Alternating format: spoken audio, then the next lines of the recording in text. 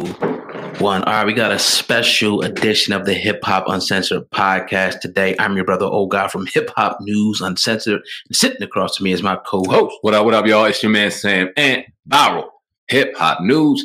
Like my cuz said, you're in the building for a special edition of the Hip Hop Uncensored podcast. Oh, God, what's good, my brother? Peace, man. It's a Sunday. We usually don't do the podcast on a Sunday, but we definitely want to talk to you guys today about what's going on in the world. And we got a breaking development. Before we get to that breaking development going on with Faith Evans and Stevie J, I want to talk about the many protests that we see going on all around the United States. It even trickled down into New Jersey.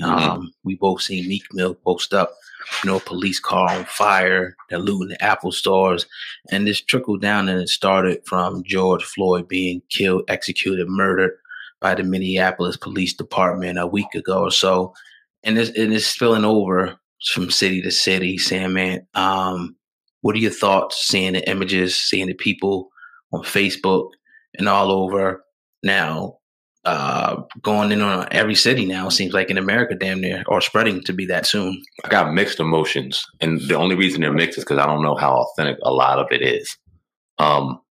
We all know that a lot of things get staged and a lot of things get planned. And in this situation in particular, it's just a lot of things that kind of seem weird to me. But that being said, the other side of it is I feel like very soon we may be at the end of this bullshit. And I think we may be on to something here because, unfortunately, no battle has ever been won in the history of life without there being casualty, without there being battle, without there being war, however you want to phrase it. This is what this country's been built on. Definitely. They've been poking at this bear for over 400 years, and now the bear is beginning to bite the fuck back. And a lot of people are finding themselves uncomfortable in their safe and tucked in little worlds and environments. And I'm glad that they're finding themselves uncomfortable because it's the only real way that we're going to see change. You're going to have people, if you aren't genuinely a racist human being and you care about the well-being of everybody, then you need to stand on your side. If you are a racist person and you only care about your side and your race and your people, you're going to stand on that side. But lines are being drawn and we're going to decide who you are and who the fuck you aren't. And within the next 2 decades, I firmly believe we may be over this shit. I don't know what's going to happen in between to eradicate everything, but I'm thinking right now we're on the right track. So I guess to answer the question about burning this shit down, I'm kind of cool with it right now.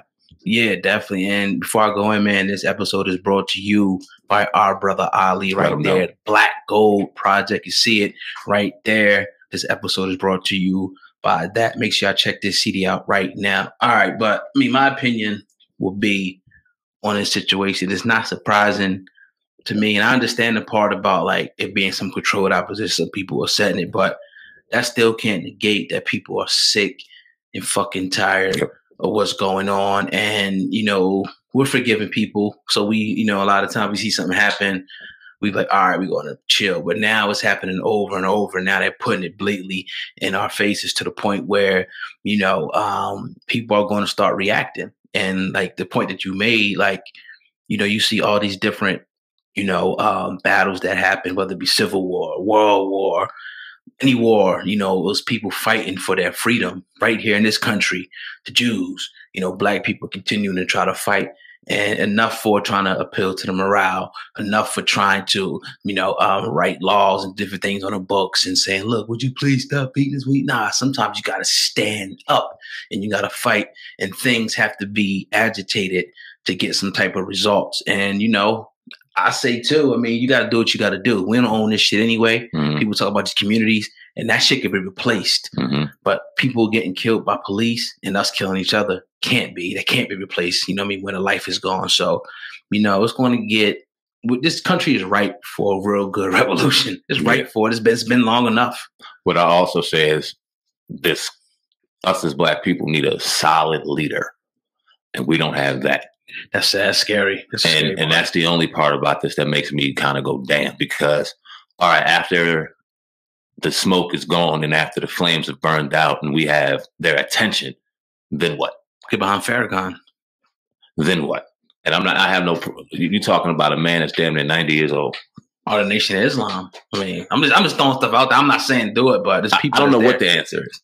I don't know, but it has to be a clear agenda to where there's some serious consequences to where a cop would not even fathom killing a black man at a traffic stop. I agree. Like they would an Asian or Arab or a Jewish man or woman. Like they wouldn't even think twice about it. Right. But snap of a finger because they scared, because we've always been kind of stereotyped as being in this animalistic world. Like that's the zoo in there and there's loose animals. And you don't go in that zoo with those loose animals because they'll eat you alive. And they put that and they planted that fear, not only in white kids in suburbia, but even black kids in suburbia.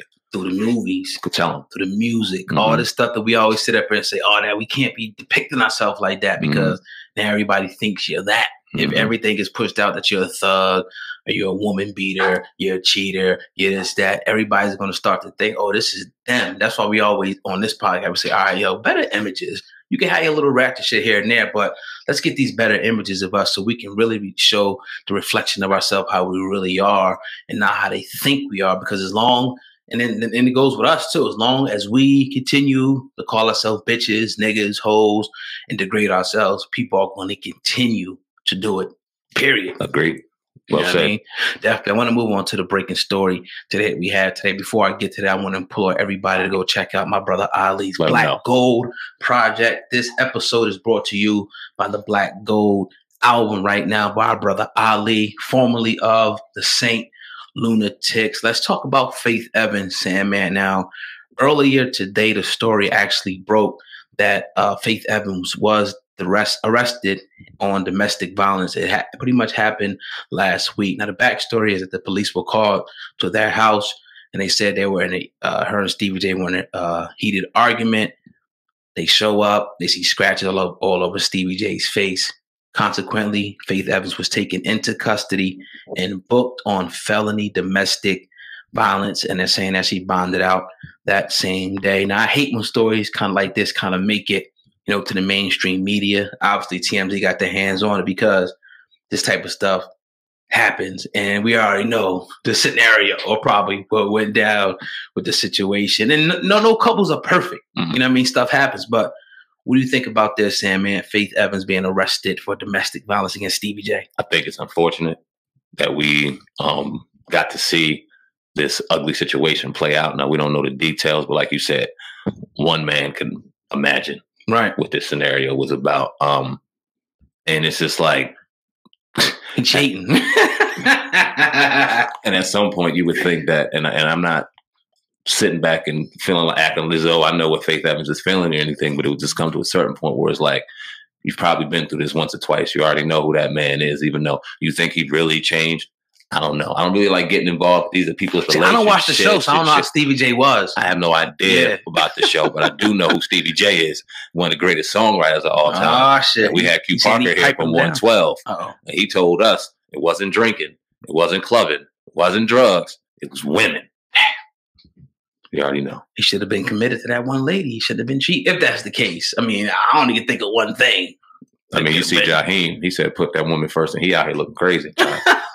God bless him. Hope he's well, but it stresses you to fuck out. I mean, at the end of the day, man, I think it's just about being honest with that woman, letting her know, like, all right, I want to see multiple women and you. Obviously, a lot of guys don't do it. And I think the reason why a lot of guys don't come out and say it is because they don't want to hurt that woman that they're with. And they want to kind of have their cake and eat it too. I was even thinking when Q was here, I'm like, yo, that's what you're supposed to be doing, dog. You're an R&B singer, one of the most successful R&B groups of all time. You're on the baddest label of all time, Bad Boy. You got the best rapper ever, Biggie Smalls. You're supposed to be knocking these chicks down. Come on, bro. You're supposed to, but it's kind of hard when the person you just heard is telling your kids and doing this and throwing these pounds of guilt on your ass. It's kind of hard to justify when you're looking at your kid like, damn, why you know and why you got information that you got no business even having any fucking way. How you feel about the cheating thing though, like with the women and whatnot? Do you feel like that Faith Evans is justified for scratching this dude up if he was cheating? Is he justified? Like, all right, let's say, okay, she seen something in his phone. Yeah. It was a chick, maybe showing some booty, titties, whatever. And she seen the conversation they was talking, maybe whatever, they smashing. She found out. Yeah. Now she walking up, scratching and beating him up. Is that justified? It's happened to me.